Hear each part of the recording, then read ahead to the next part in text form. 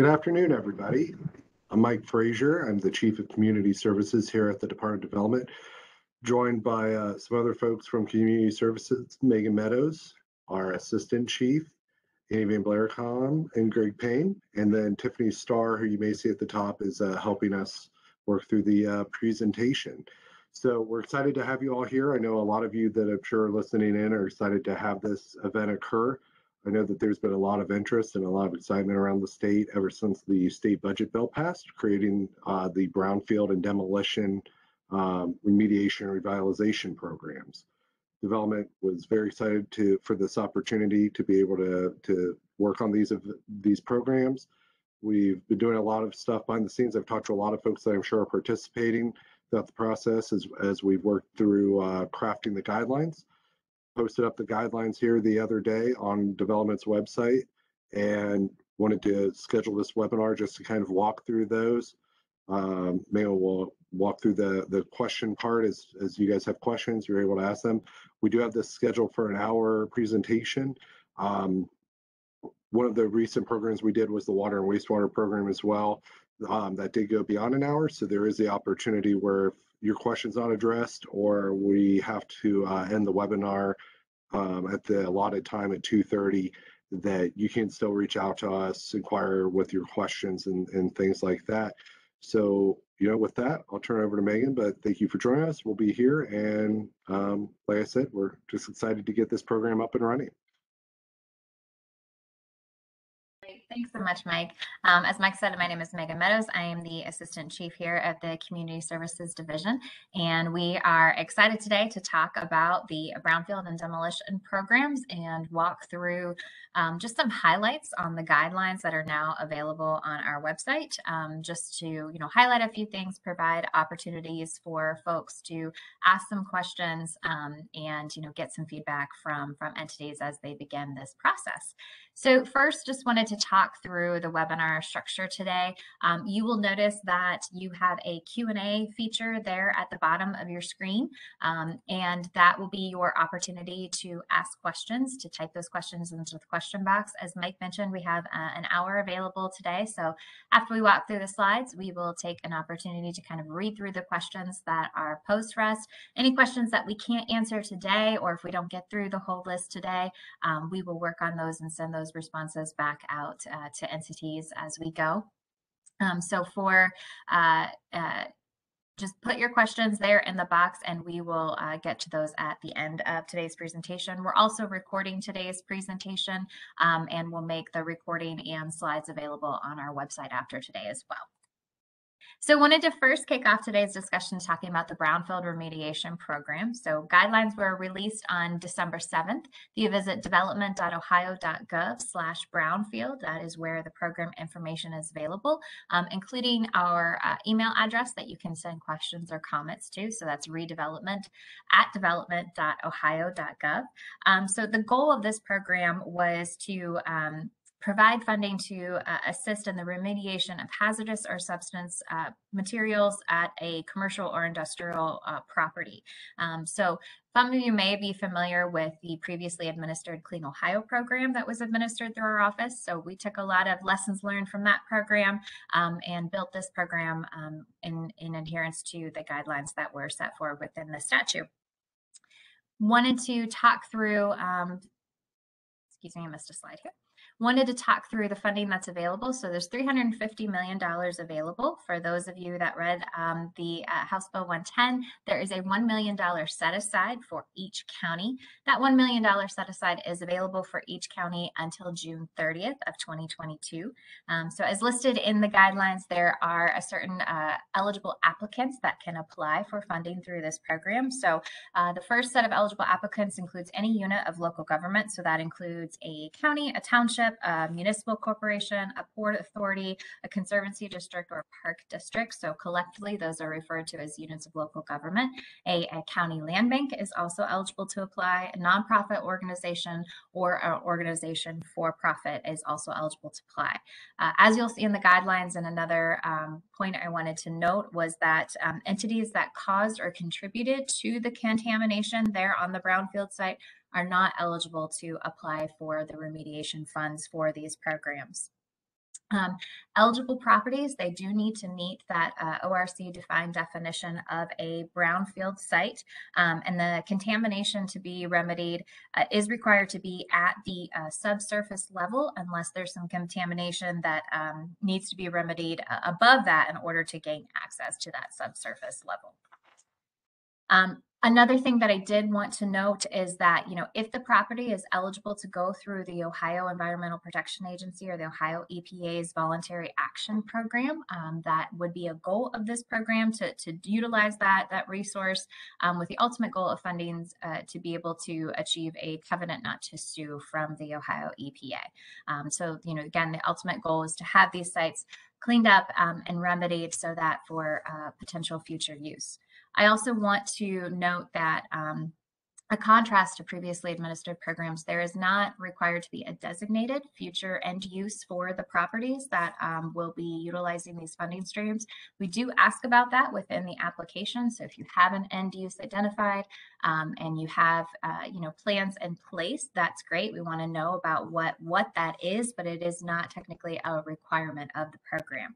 Another thing that you will note in the application is that the funds are available for cleanup or remediation, or they're available for assessment as well. So you can apply for a project that is either in that sort of assessment phase of the process or actually ready to do the cleanup and the remediation of the process. Okay, so again, I mentioned that there is a county set aside available for projects. So there is $1 million set aside of the nearly $350 million that are available statewide. The maximum award that entities can apply for cleanup projects is $10 million, and the maximum award for the assessment side of the projects is $300,000. I would also note that there is a match requirement for projects that are outside of the $1 million county set aside. So once the $1 million county set aside has been completely obligated to the counties, then match kicks into play. So we can only pay up to 75% of the total project cost for projects. The application process for the Brownfield funds will be in 3 rounds. So the first round, we are going to open up that online application process next week. And then the application itself will close on January 31st of next year. The application process, again, is open to all eligible applicants to apply for an assessment or a cleanup. And then once that January 31st, the application closes, we will take a look at the projects that are received. We will be reviewing projects on a first come, first served basis as the ORC requires. And we will take also a look at projects that do not have match fund committed to the project and try to utilize the county set aside for those projects, since a match requirement is not required for that first $1 million set aside. Plan right now is to have a round 2 that will become available around March 1st of next year. So that round 2 will target specifically those counties that did not utilize the full $1 million that has been set aside through the legislation. So we will reach out to those communities to see if there is an interest in applying for the additional resources that are available specifically for their counties. And that was what will be the round 2 process.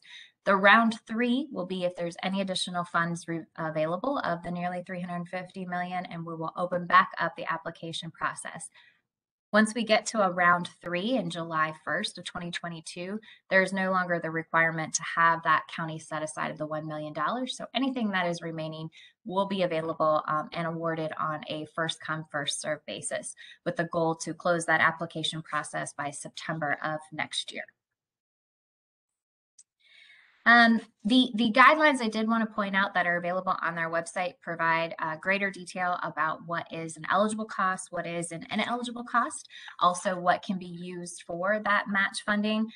We do encourage entities, if you have match funding available, to go ahead and include that in your application, just in case that $1 million county set aside gets utilized quickly. Your project will have better standing if you have match funding available for your project, since it will be required for any projects outside of that time frame. I also wanted to talk through next the actual application process. So for any entity that did submit a Clean Ohio application through our agency a few years back, you'll remember it was quite a large application process. This go around, we've made everything digital and moved the application online, so entities can complete an online application. There doesn't need to be any hard copies submitted to our agency. But in order to start this process, you will need to have create an Ohio ID account. So for anyone that has submitted application to development for other competitive programs, you probably did have to create an Ohio ID account, and you can use that same account that you've created previously. But you will log into the Ohio ID platform, provide some basic information, and then that establishes your account, and then it will redirect you to this online application page once we open that online application next week. So steps as far as submitting the application, you'll need to provide your federal tax ID number in order to have the specific location of where you are going to be submitting your project. Provide that tax ID number. Anytime you log back into the application, you can always save and come back later and submit at a later date if you need to. You can always see the status of your application once you log back in as well. At this point, after you've submitted your federal tax ID number, you have an opportunity to select whether you are going to be submitting an application for an assessment project or a cleanup and remediation project. So you'll click that and then go to next, and then this is where you will actually put in all of the meat of your application. So we want to know your organization, some project-specific information, including the project history, some activities that you plan to do at the project, and what's the overall outcome. We also specifically want to know what county the property is at, and if it's bordering more than one county, what's the primary county for the property address. The next, we will be asking information about the project name, the former name of the project, again, the county served, and then the proof of ownership or proof of access that the entity applying has for the specific location. Other details that we're going to ask for in the online application process include like a history of the project, previous uses of the project, the impact that this project will have, and then a construction timeframe if that's applicable for what you are applying for. We will also want some information about any other regulatory programs that the property is currently under, and any assessment information that you can provide, whether you've already completed a phase 1 or phase 2, and what other information is available on the property to date when you submit your application. The next part of the application process, we'll talk about your readiness to proceed, and then again, what sort of planned activities and any job creation, if that's applicable for your project. Also, we are looking at some dates of when you plan to be able to begin the actual remediation of the property. The next part of the application is where you will upload any files. The system will let you know when you do go to submit that if there are any information missing in the application process that you can go back and re-enter in. The budget information is where you are going to provide what your ask is. And I mentioned previously, it's $300,000 cap for assessment projects and $10 million cap for that cleanup and remediation projects. So you'll enter in your total dollar amount requested within the allowable cost lines that we have outlined in the budget. And then you will also provide information on any match dollars that you have available for the project as well, and within those allowable cost categories. The last part of the application process is where you will certify the information you're providing is as accurate, provide your contact information, and submit the application. Again, the system will know if you have any information that was not provided or documentation that was not uploaded, and then they will you will not be able to submit until that is satisfied within the system. I will note that once you do click submit, you should receive an automatic email letting you know that your application was successfully submitted. And then once we get these applications in the system, we will review them for any inaccuracies or incomplete information. We will notify you, and you will have a 10-day cure period to get back any of that information back to us that may be missing within your application. Again, these applications will be open till the end of January. We encourage folks to get your applications in as soon as possible and include all the information that is requested in there. Again, the contact information is that redevelopment@development.ohio.gov. If you have questions as you're going through the application process, we're happy to help you out along the way. So at this point, we are through what the high-level overview of what we wanted to provide on the Brownfield program. We will go ahead and do the same for the demolition program and walk through that process. And then at that point, we will go ahead and take some questions from the audience. Okay, so the building demolition and site revitalization program, again, we launched that program this week. The program is available on our website, development.ohio.gov/demolition. Same email address, just send us an email at redevelopment.ohio.gov. So this program has nearly $150 million available. There is also a county set aside for this program, but that county set aside is $500,000 per county, and that will be set aside again until June 30th of 2022. The difference with the demolition program in contrast to the Brownfield program is that we will actually be utilizing county land reutilization corporations or county land banks to serve as the lead entity. And then for communities that don't have a county land bank, we will be working with the county commissioners to establish who you want to serve as the lead entity for that community. So in essence, we will only have 88 providers throughout the state of Ohio that are administering the demolition programs. Eligible properties are any commercial and residential building sites that are not considered brownfield. So those can include, buildings that were used for retail, office, manufacturing, industrial warehouse, and institutional or other non-residential or mixed-use buildings are eligible for the Brownfield funds. So the redevelopment part of this process is, at the discretion of the lead entity or the local governments, and that might be dependent on what is within their strategic plan or their community plans as far as what's the end goal for these properties.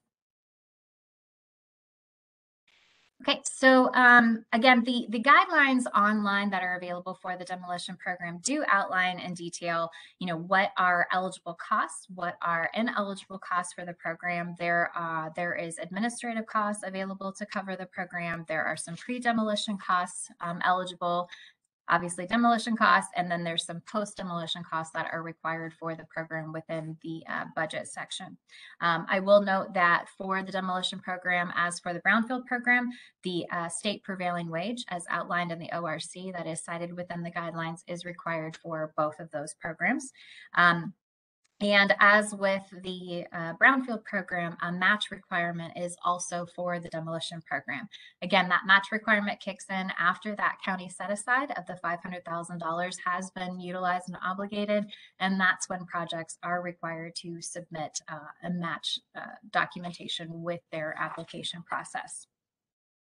So for these lead entities that are looking to submit an application in the system, we have a user agreement form that will have each lead entity go ahead and fill out. We are working to get that form online, should be on the website by the end of the day. It's a simple document for you to provide who you want access to the application in the system online. So you'll send us over that form. We will get those users set up in the system, and then we will open the application process on or around December 21st or 22nd, towards the end of the month. For those entities that do not have a county land bank that will be serving as the lead applicant, the county commissioners have some time to go ahead and determine who will serve as the lead applicant. Can be the county commissioners themselves, and then submit to us that user access form so that we can open up the application to those users as well. The application process is also an online application process. It actually will look very similar to the Brownfield application, and that we will set up access for those folks, and then you will be able to log in, provide your federal tax identification number, and begin the process and provide us some information on the demolition project itself, including the properties and your timeline for when you plan to begin the project, and then provide us some information on if there's any anticipated usage at the end of the project, and other property information. Again, the outlining the application process for these entities that do not, the counties that do not have a land bank, they will just need to provide a letter of intent on who is going to be the lead entity. There's no specific requirements on what needs to be included in that letter. That's up to your discretion. So just let us know who will be serving as the lead entity and send that our way.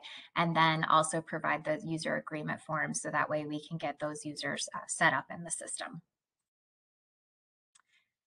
We will, again, be opening up that application on or before December 22nd. I believe I mentioned that earlier.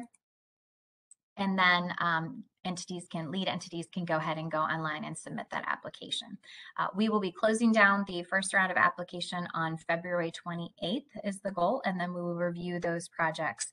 Again, there is that county set aside of the $500,000, so that doesn't require match. So we will be looking at these applications and making sure that the county set aside is utilized and that there is funding available. If additional funds are still remaining after this first round of applications, development will notify the lead entities that they may submit for more projects for additional funding resources. Mike, at this point, I've gone through the slides. Is there any information that you would like to add or clarify or correct on your end? No, I think that was good. I mean, we will get into the questions here. I think I just wanted to start with a couple little high-level things. I know Megan said at the beginning of it, just seeing some questions pop in. We are going to make these the slide presentation as well as eventually this recording that was done available to folks to be able to go back and reference and see. So that'll be at your disposal. And then, as Megan also indicated, we plan to have that user agreement up on the website here by the end of the day, if it's not on already. So that way folks can have that available. With that, I think we'll just go into the questions. All right, and at this point, we're going to have Greg and Annie from our team kind of help us read through the questions and keep it a little organized as we go through. So Greg, do you want to kick off going through the questions? Sure. Yeah, the first question that we received was, on the demo side, we have a major housing shortage in Zanesville. Is there any way to utilize these funds to rehab instead of demolition? No, the funding is set aside within the legislation to be used specifically for demolition purposes. There's it allows revitalization of those properties. So, the work to once things have been cleared out to, get that site ready, but for like a rehab type, like Megan said, it is demolition.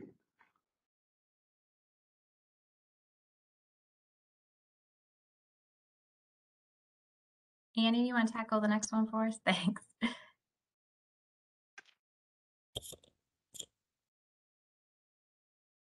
Oh, Annie, I think you're muted. I'm sorry.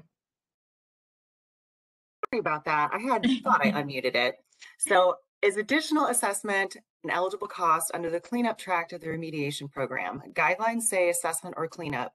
So if you have a property that needs both updated assessment or delineation, can you apply for both under a cleanup tract? You can definitely apply for the assessment. I would urge you to apply for the assessment first and then apply for cleanup later or afterwards if there's still funding available. But we will prioritize assessment first if it comes in versus granting both applications at once, because the assessment dictates what the cleanup will be. So that's where we will be funding the assessment side first over a dual application.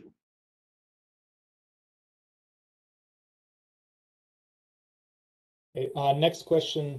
Would funds under this program be eligible for asbestos abatement? And then a similar question was, are asbestos only projects eligible for funding?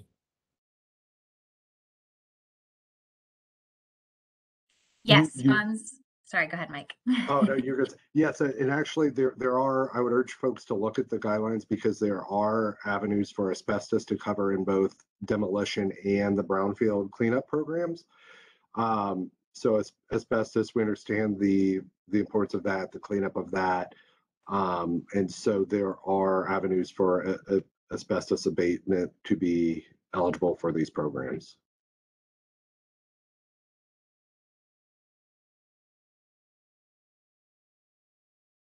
Next question, for the county brownfield set aside, if ODOD were to receive, say, $3 million of applications for projects that have no match and are all located within a single county, how will ODOD decide which to fund? Are there selection criteria and/or a scoring system? So the legislation requires that we review applications on a first come, first served basis.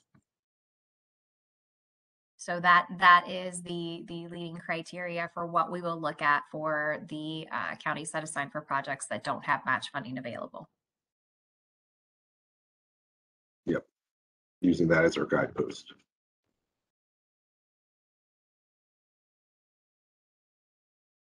Next question is, are we required to have projects identified prior to obtaining an ID, which I'm assuming for the ID to register? You don't have to. I mean, you can use the Ohio ID. A lot of folks I know already have an Ohio ID, so feel free to sign up for that, to utilize that. It's just that will be required to submit any applications or identified projects when you're ready to do that.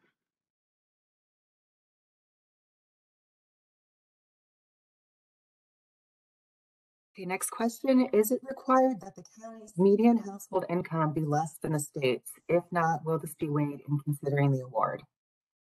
It's not required. That is a piece of information we are gathering in the application process just to help better understand the project as a whole in the area that is being served, but it's not required that your county have a lesser than the statewide average median household income. Okay, can demo funds be used to pay expenses in creating a land bank? No.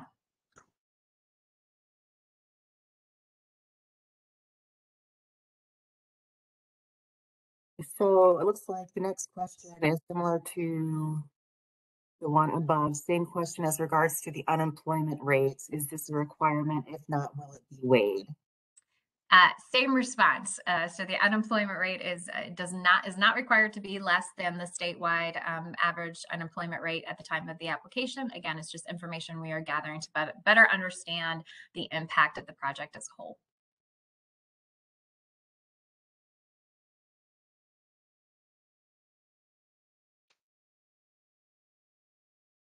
Okay, what is acceptable as proof of access for the requirement document?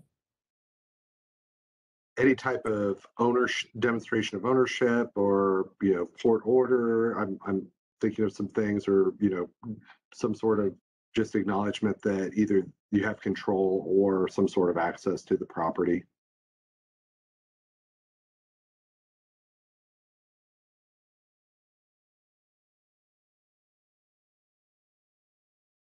Next question. Can a consultant or engineer submit an application on behalf of an eligible entity in the portal?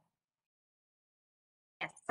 You just have to have the information of the eligible entity, and that is who our grant agreement will be with. Okay, it says in the list of documentation to be submitted, it includes a remediation plan. What does this mean? If the property has a known non-ACM contamination, is a remedial action plan that has been prepared by an environmental professional required at the time of the application. I think that, Mike, and let's correct me if I'm wrong, I think we can take a look at the guidelines and provide a more specific response to that question. Yeah. And We'll I would say just, yeah, we'll look at that to provide a further update. I would say that kind of what we talked about previously with the median income and things like that, all of those things are like if applicable or if you have them.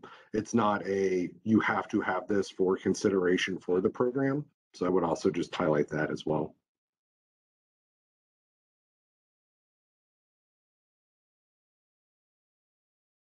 Next question. If the property is eligible for the voluntary action program, must the funds be used to obtain a covenant not to sue, or can the funds be used for additional uses?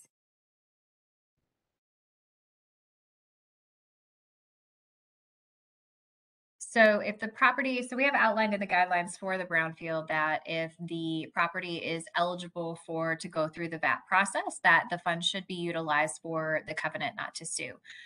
If you are utilizing match funding for that instead, you can include that in your budget under match resources.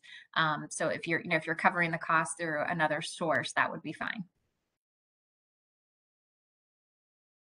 Next question for the demo program. The guidelines state that the program is for sites that are not brownfields. How is this to be determined for non-residential properties?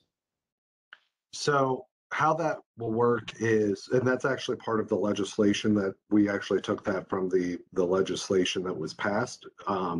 Now, in our mind, a brownfield has that contamination to it. So if there is a covenant not to sue on that property, in our mind, would not be a brownfield because you've obtained that level of cleanup that is necessary for that. So if there is a covenant not to sue or something to that effect on a property, you can provide that as part of your upload documents to demonstrate that.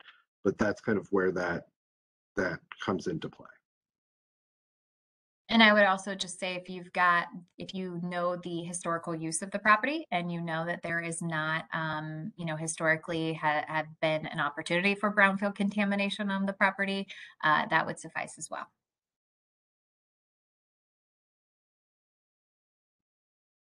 Next question. To clarify, for the brownfield program, only 88 million is available until 6/30/2022. Starting 7/1/2022, the remaining 262 million plus any of the 88 million not distributed will be available, correct? No, entities can go ahead and apply for as much funding as they would like right now. The first round we will try to award as much of the county set aside as what's been applied, especially for projects that do not have match. But if in excess of the 88 million county side has been applied, we will go ahead and begin to award, but we will not award, we will still maintain that county set aside. That's what the round 2 is for, in case some of the communities haven't tapped into that entire resource. And then we will issue a round 2 targeting those counties that haven't. And then if after that point there is still funding available, then we will issue a round 3. Okay, next question. Davis-Bacon should not apply to the demolition since there's no reconstruction, correct? Correct. We are having, I mentioned that the ORC citation for state prevailing wage on these projects, and that will be the guidelines that need to be followed.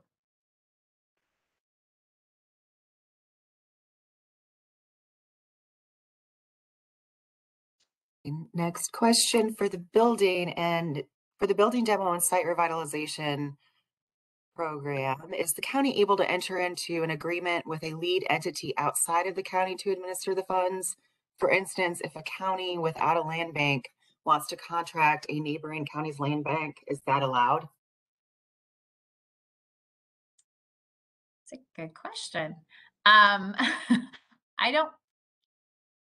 Let me take that back and let's research that one specifically and see if that is a workaround that we can work through. We definitely want each county represented, so we'll work with the county commissioners to determine who the best person is to be able to do that. So if that's something we need to look at in our system, we'll make sure we do that. And if there is a county already where a board of county commissioners are interested in doing that, please let us know and say, we want to partner with this neighboring land bank for our county. That would be good too to know that, so that way we can clarify that and work with them. Next question. For match documentation, if you're using cash for a land bank, how do you document that? If you're the source of the match, then just provide a letter certifying that, you know, this is the match that you will be providing. And then you, at each reimbursement, you will have to, you know, demonstrate when that cash match is used. You'll have to provide documentation demonstrating that that match was used.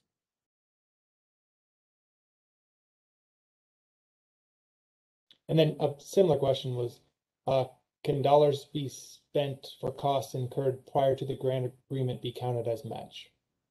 Yes. They can up to 2 years previously.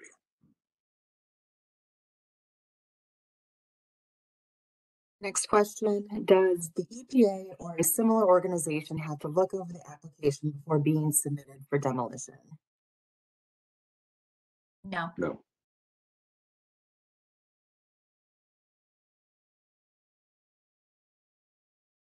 It says, for the demolition, when can a government apply and who do they apply with? What if the lead entity does not submit? So, for the demolition program, oh, I was going to say for the demolition program, it does need to flow through that lead entity. So, in regard to who do you go with or how does that work, you know, you would need to work with that lead entity, and if it's not a land bank in that county, whoever the county commissioners utilize for that to run that program in that county. We are only going to have 88 grant agreements with folks, so one for each county or the designee for each county.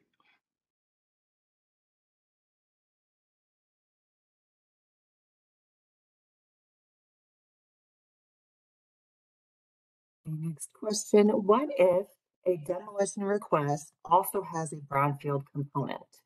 How do we link them? Many major commercial properties will have both. They need to apply for the brownfield program in that instance because as part of the legislation, you know, we're not able to put the demo money on a brownfield site. So the brownfield aspect needs to be cleaned up before a demolition grant can go into play.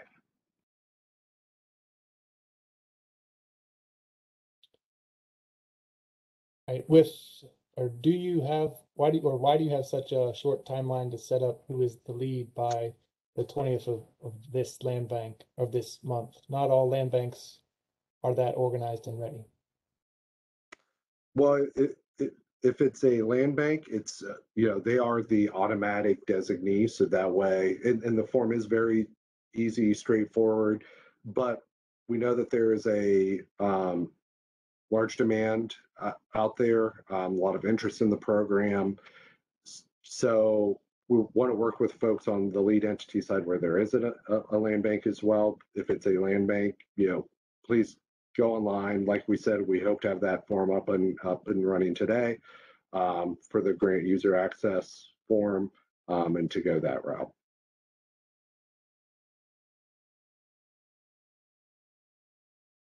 Okay, I just had to scroll down quite a few. We've got significant amount of questions here, but I think this is the next one. What is acceptable as proof of access? Did we already answer that one? I think that one's already. Yes, I think we tackled the point. Okay, we were assigning these, but we have 138 questions right now. So I'm switching back over to all questions. So if you could bear with me, I'll do this as quickly as possible. Sure. That's why I'm glad you guys are doing this, not me. Unless Greg, you are. Yeah, sure. To do the next one. Is there a max award amount for the demolition program? No. Sorry, too short of an answer, Greg. No. Next one is, are vacant school buildings eligible for the demolition program? Yes, I don't see why that wouldn't hit as a eligible property.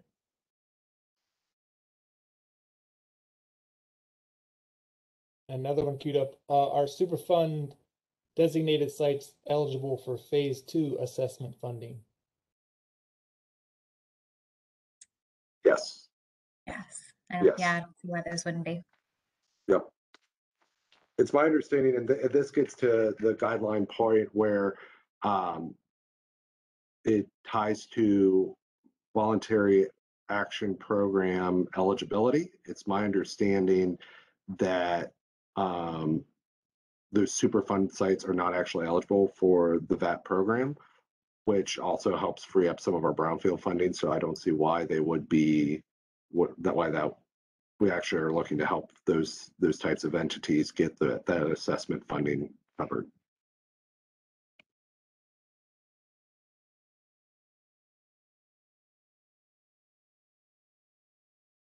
Okay, next question. Will any project that provides the required information in the application automatically be funded, or is there some discretion to be exercised as to whether a project is funded?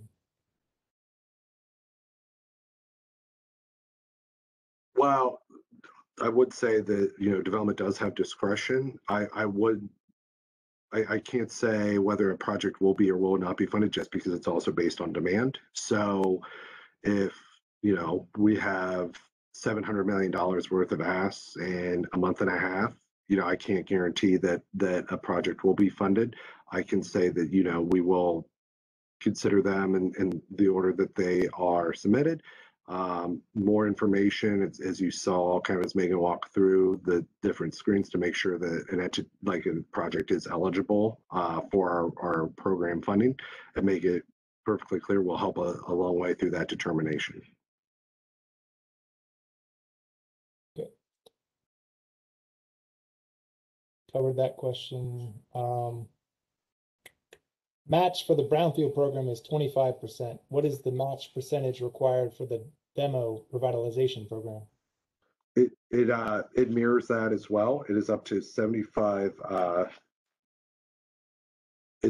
We've actually kind of flipped it in there in the guidelines, but it says 25% of projects must be committed to the project. So the match goes into play after that first 500,000 for the demo has been utilized at the county level. There is no match requirement for that for each county set aside, but then we can only pay for up to 75% of a project cost after that. The next question was, will the application for the demo program be open up for all participants at the same time or individually as you receive each participant's letter of intent or access form? And then follow-up question, will review of the applications for the demo program take place for all applications at the same time, or will they all be conducted after February 25th or a rolling basis?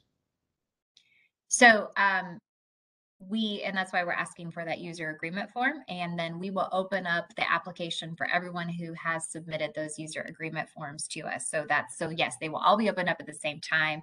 If we get your user agreement form tomorrow, we're not going to open up the application to you until that December 22nd date.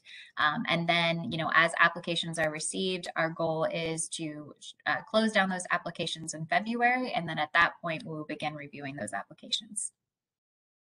Okay. Then a follow-up question was, when do you expect awards to be made and grantees be notified? After that period for the demolition program, and then after in February for the first round of the Brownfield program. It says, what's stopping multiple units of governments from submitting the same Brownfield project? I mean, there is that potential. We'll have to, as we see the applications come in through our Salesforce application, it'll be incumbent on us to check and verify.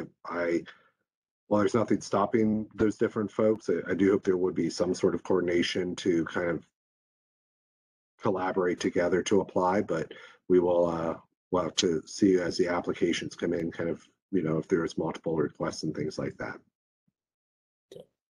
It says, as a CIC managing the funds, is there any standard matrix that we should use to assess requests for funding?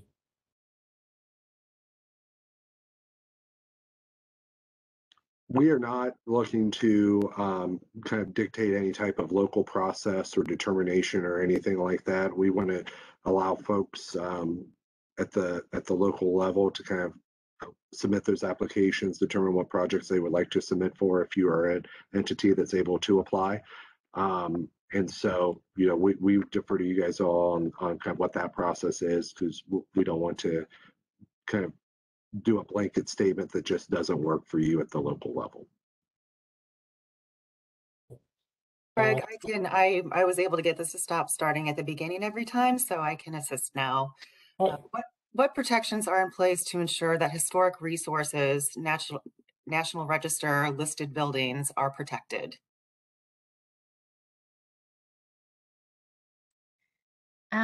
You know, I think we'll have to get back with you on that specific answer.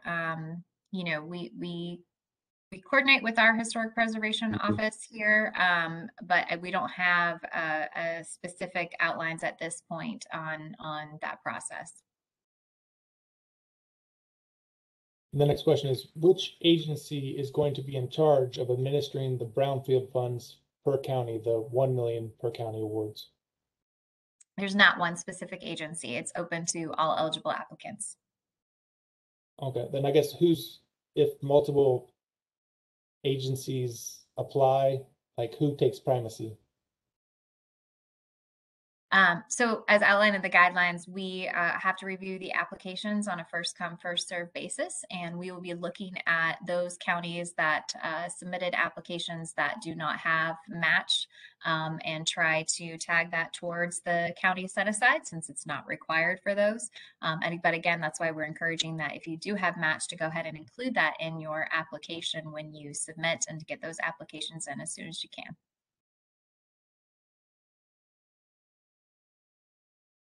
Do land banks have to own the property to utilize the demo funds?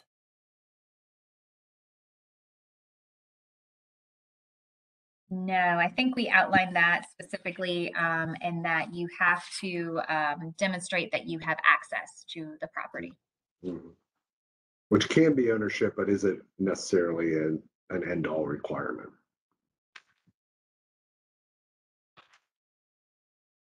So to clarify, funds will be awarded by project, not like the US EPA brownfield grants that are awarded to an entity to administer. Correct.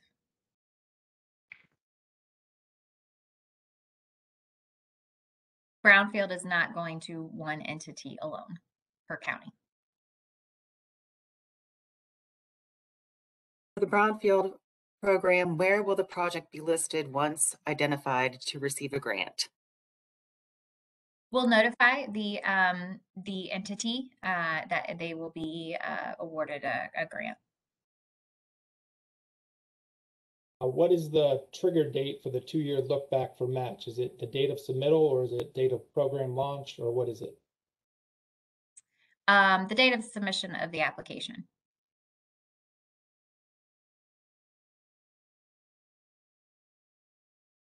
Is there a performance period set out for both projects?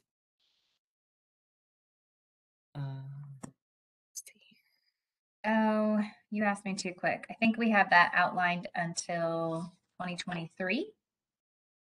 Yes, so for demo, we have that we would like to have things closed out, final project report due December 31st, 2023.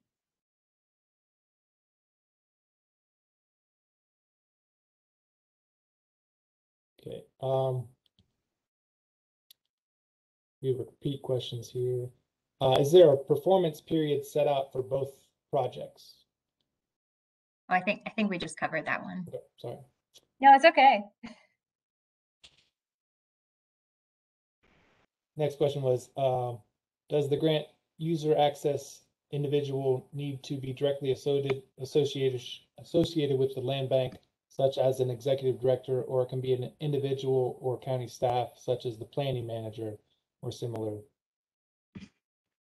Yeah, that's fine, as long as, you know, if the county planner is working with the land bank to submit the application, we will set them up as have access in the system, but we just need to get that form from the lead entity itself, so that we know that who needs to have access to submit on their behalf. For each program, how soon after application submittal will ODOD announce awards? So you'll receive notification that your application was successfully submitted. And then, for Brownfield, we plan to close down the first round there at the end of January and make awards after that point. Demolition, we plan to close down at the end of February and make awards after that point. The term project in a demo project program suggests a site. In the case of residential, it may be numerous sites in several neighborhoods. How do you want to see this organized in the application? So within the application for demolition, there is a scope of work essentially that you will fill out that provides the location of the project by the address. So you will include the project location, the type of project it is, when you plan to do construction, and then within the application itself, you'll also include the cost of that specific project and that location, and then you can add multiple scopes of work, as many as you want. So then you will add in all the different locations if you're doing residential properties throughout the community. Regarding residential and commercial non-brownfield properties, will you require one application per address? This land bank anticipates undertaking more than 1,000 demolitions and has matching funds commitments. Wow, great. So basically same answer as I provided before. So you have one application, right, where you'll provide all of the general information, and then you'll provide us specific information on all of the different properties that you plan to do demolition activities on. Does the property need to be owned by the political subdivision that applies for it?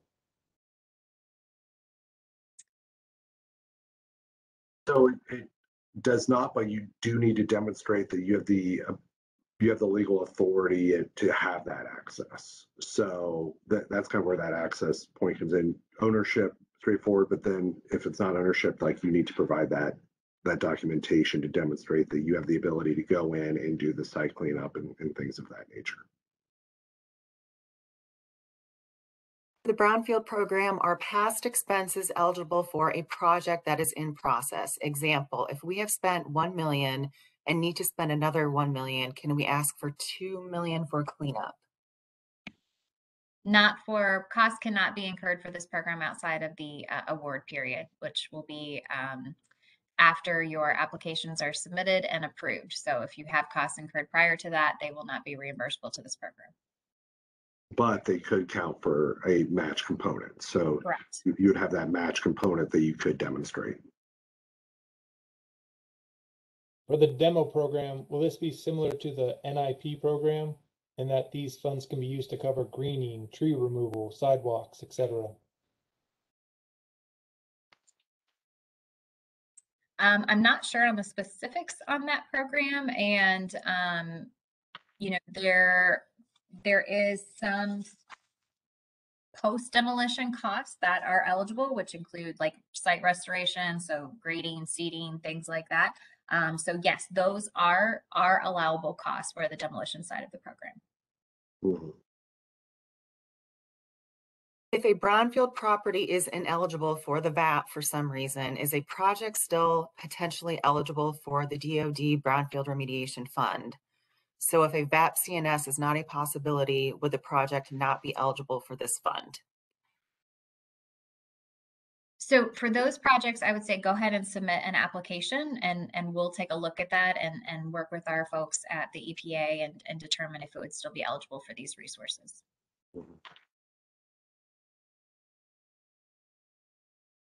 Can acquisition costs be included as part of the application? Yes, up to a certain percent. I believe it's 10% of 10%. the, yeah. Maximum 10% of the total request. And also we don't want to exceed the acquisition cost can't exceed the county auditor property value.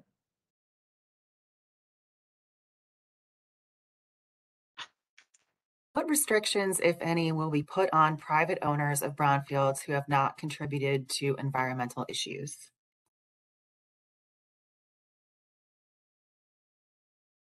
Not sure 100% understand the, the question on that front, but those who contributed to the contamination are not eligible applicants or partners on the project.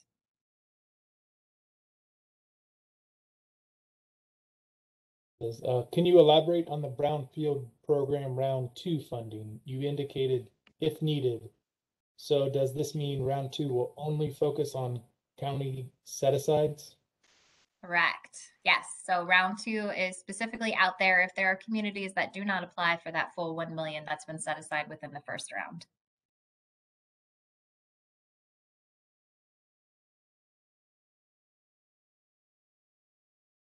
Can a county apply for 2 properties to demo with 1 application if it's within the $500,000 allocation? Yep. County, again, you will submit 1 application per county, and there can be multiple scopes of work within that application that outline multiple properties. And I will note we have about 4 minutes left on my clock here. So, and I realize there are nearly 200 questions, and I think we've tackled quite a few, but I don't think we've got through all of them. So I will anticipate us providing responses after today's discussion. But we can tackle a few more, guys. It says, if a brownfield property has known asbestos that needs to be remediated prior to renovation activities, but also has lead paint contamination that is present in the same place, can the Brownfield Remediation Grant pay for lead-based paint cleanup too?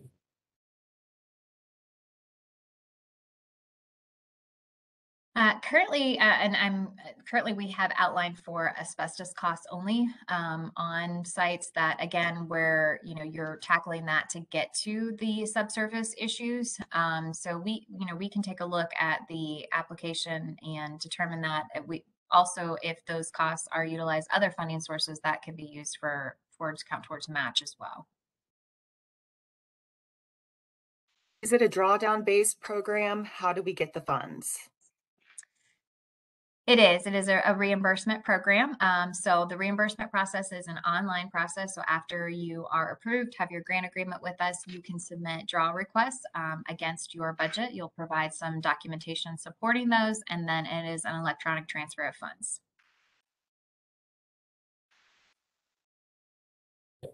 Is confirmatory sampling for a cleanup an eligible expense under the Brownfield program? I'll need to double check what we have outlined in the budget. I believe it is, but we'll double check that. Can for-profit entities apply on their own, or do they need to have city-county partnership? You do need to demonstrate a partnership with your units of local government, but you can apply directly.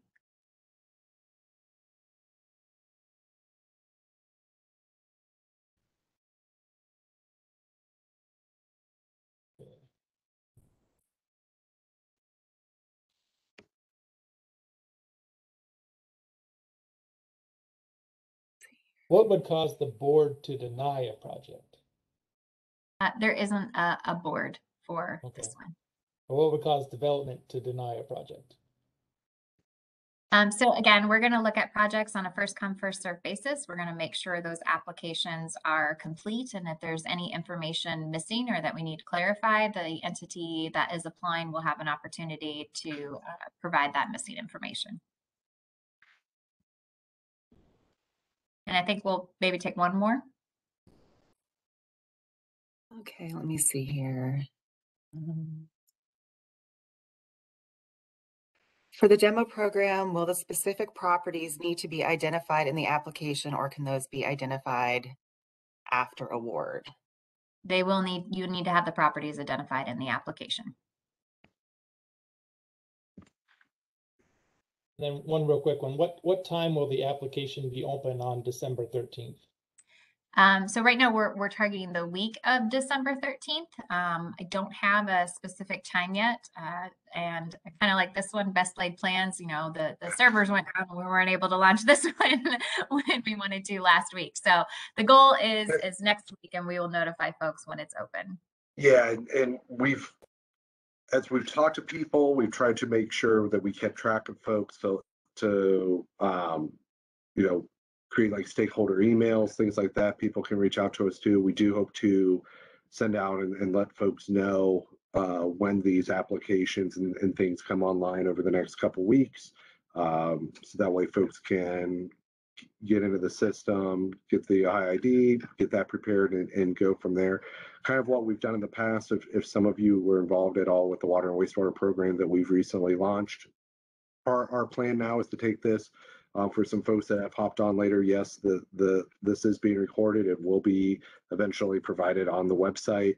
The slideshow will also be available and presented. We also will create, it will take us a little bit of time just with the volume of questions, but also work on creating an FAQ where we tie a lot of these things in based on the questions that you all have had, put that together, post that up as well.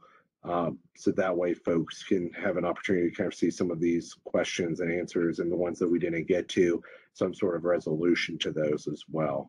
I greatly appreciate everyone's interest in this for participating. I hope we were able to answer some of those questions that were out there. I'm sorry that in the time allotted we weren't able to answer all of them, but we do want to get these clarifying thoughts and qualifiers out there for folks, so that way everyone has a very successful application. We're excited about it, and I hope you are too. So thank you very much for taking the time to join us today for this webinar, and we look forward to staying in touch.